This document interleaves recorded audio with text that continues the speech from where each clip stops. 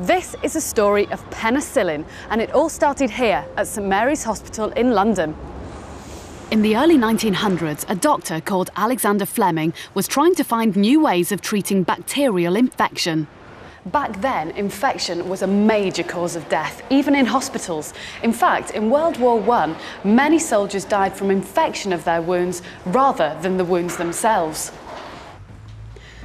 Alexander Fleming was working in this very room, studying a type of bacterium that lives in septic wounds called Staphylococcus. He made his big discovery on the 3rd of September 1928, right here. Fleming was cleaning up his lab when he noticed something unusual. By accident, there was a mouldy fungus growing on one of his agar plates, but more importantly, he noticed that there were no bacteria growing around it. His conclusion was that the fungus must have produced a chemical which killed the bacteria. This was just what he'd been looking for. The name of the fungus was Penicillium notatum, so he called this killer substance penicillin. Penicillin stops bacteria by breaking down their cell walls. The bacteria get bigger but can't divide. Eventually, they burst and die. A substance produced by a microbe which kills bacteria is called an antibiotic.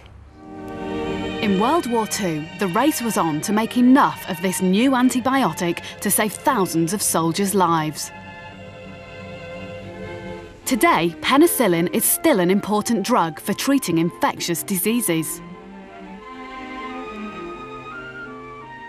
It's produced on a bigger scale than ever. At this company in Northumberland, they produce over 7 tons of it a day.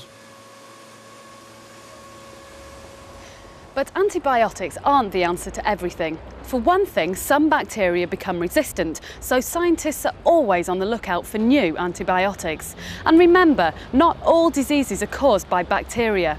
As yet, we still haven't found a cure for the common cold. Why do you think that is?